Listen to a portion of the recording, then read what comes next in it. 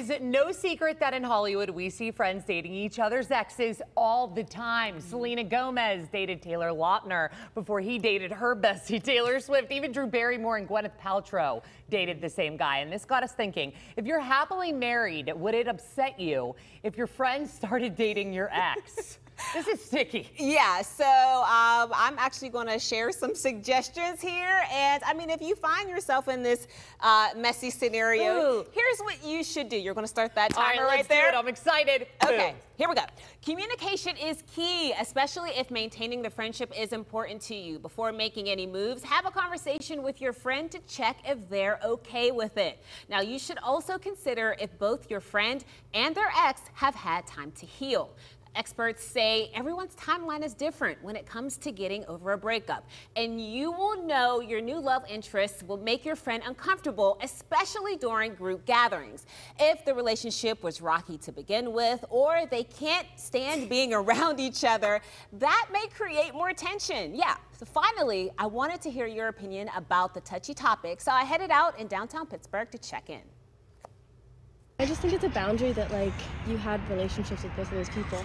Yeah, and you think it would make you feel some sort of way. Yeah. Would it bother you if your friend started dating your ex? I don't think so if I'm happily married now. Yeah, it wouldn't bother you at all? I mean, maybe, no, not my ex, no. No, okay. So I mean, just because I definitely wouldn't want to be with him again, so. You're over it. Yeah. I think it's circumstantial. How close we were counts and how close I was with the ex.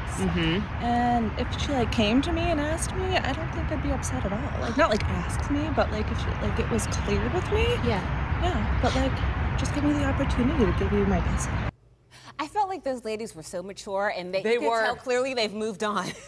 All right, so we love them. Yeah, I took to social media, and Jackie Page, she says she can go on with him, but for our days of hanging out are over because I don't want to hang out with my ex. I left him for a reason. I could say it louder. Yeah, I agree with her totally. I feel the exact same reason. And Danielle says, girl code, you just don't want to do it. And besides, why would you want my sloppy seconds anyway? Yep, that'll do it. Yeah, I think that's so true, right? And whenever we were talking about this, what I thought to myself, no, absolutely not. I don't want any of my friends to be with my ex. And I realized when I thought about it more, it's because I think they deserve better. Yeah, that's I had trash taste in men before my husband. Yeah. Thank God I wised up.